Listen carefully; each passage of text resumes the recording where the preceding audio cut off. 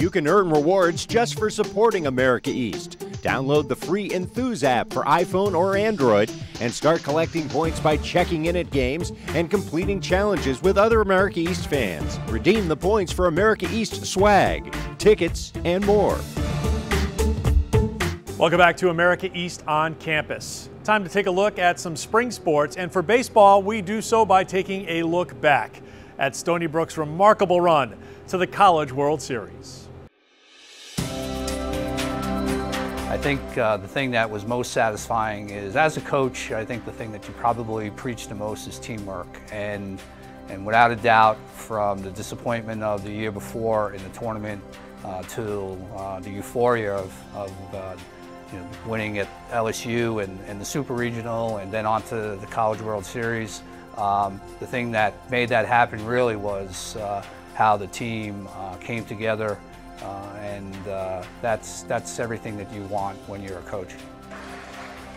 Edwards, swing and a miss, and Stony Brook, you have shocked the world. The Seawolves are headed to Omaha. Just being at Alex Box Stadium, which is the best place in college baseball to play.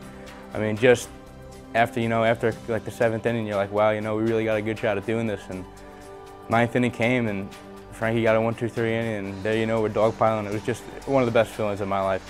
Just being with the kids that you've worked with so hard since I've been there 2 years ago. I'm going into my junior year, and just to rejoice with those guys and just express how much we love each other and how hard we actually worked for it. It was just an unbelievable feeling. When we beat LSU in the Super Regional, the first team to do that ever, they were 6-0 in Super Regionals, and to play, and as one reporter expressed to me when I was interviewed down there, the cathedral of college baseball, and to have accomplished that feat and won there, and to have the dog pile on the field, but even more so to have the LSU fans encourage our guys to take a victory lap was just an amazing thing. I think that really epitomizes what college baseball was about, and what a great accomplishment it was. And you finally get to Omaha, it's just everyone, you're like a rock star there. I mean, you're walking the streets and people are like, hey, you play for Stony Brook? And we're like, yeah, and they're coming out of the cars taking pictures with you, asking for autographs.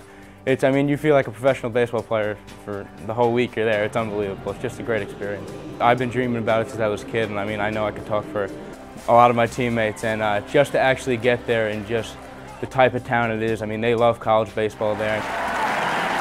Just to look back on it and say, you know what, we can do this again. I mean, our goal's not going to change. Our goal is going to be to get to Omaha every year. The whole run was amazing, and everything that's happened as a result of it is just been one of the greatest experiences that I know I've ever had. They started the season with an upset win over Syracuse, a strong start for an Albany team that wants to finish this year on top in America East, with the Thompson family leading the way. We don't want no one stopping us, obviously, so we just go out there and do what we have to do. The style is it's our own style. We call it the run and gun. Because Coach Martin, he's all about that too, so we get to do our own style here, and it all fits into the system.